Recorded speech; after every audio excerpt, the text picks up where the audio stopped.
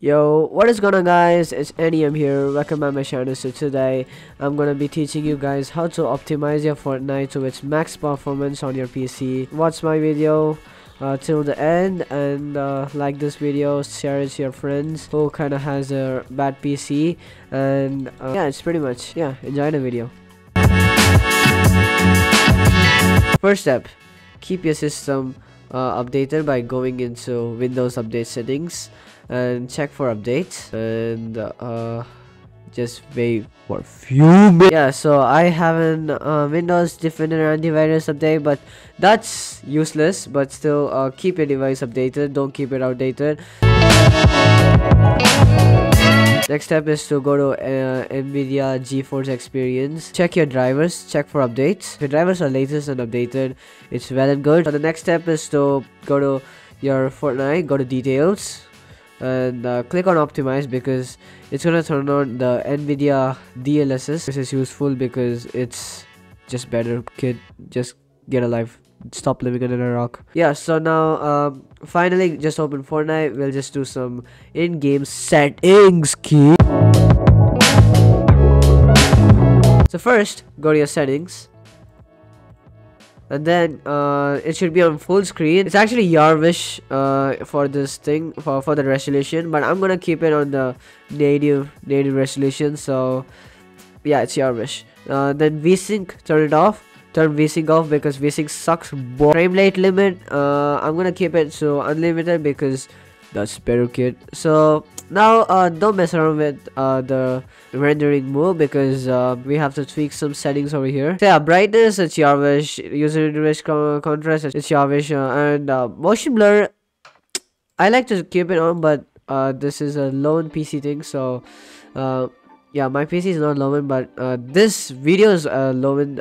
So this video is a low-end PC video, so I have to keep it like the lowest as possible. Yeah, the quality presets, keep it on custom or yeah, whatever.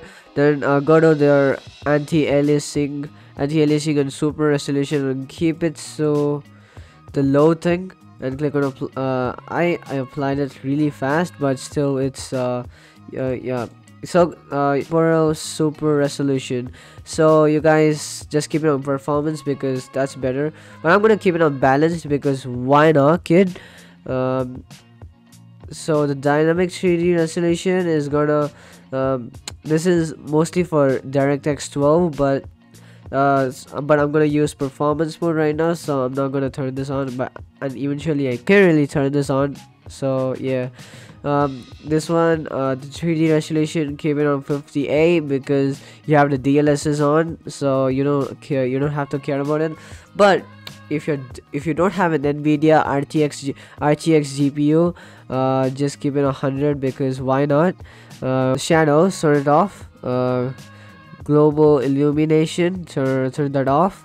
Reflections, it's actually your wish in this, but I'm gonna turn this off because this is a low-end PC thing, as I mentioned before. Then go to textures and keep this at high. Like this one, I'm gonna keep this at far because I wanna just, yeah, I wanna see stuff. Yeah, then the auto download high resolution textures, turn that off. Turn these two settings off because these two are really bad. These two suck. Post processing, just keep it on low or keep it on medium. It's your wish. Show FPS, it's not a setting, but I'm gonna keep it on. I'm gonna turn it on because I wanna show you how much of FPS I'm gonna get. I should actually do a before and after comparison, but I forgot, so my bad. Use GPU crash debugging, it's useless, just keep it off. Latency markers, it's also useless, keep it on off. NVIDIA reflex low latency, I'm gonna keep it on boost because I have an NVIDIA GPU. It's sad if you don't have an NVIDIA GPU, but yeah, that's pretty much. And now go to the rendering mode and set it to performance. Click on apply.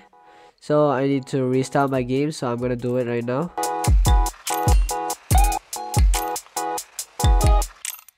So in the Fortnite game right now, I'm getting about 200 to 300 FPS on recording, but if I'm not recording right now, I will get like 500 FPS, so that's good.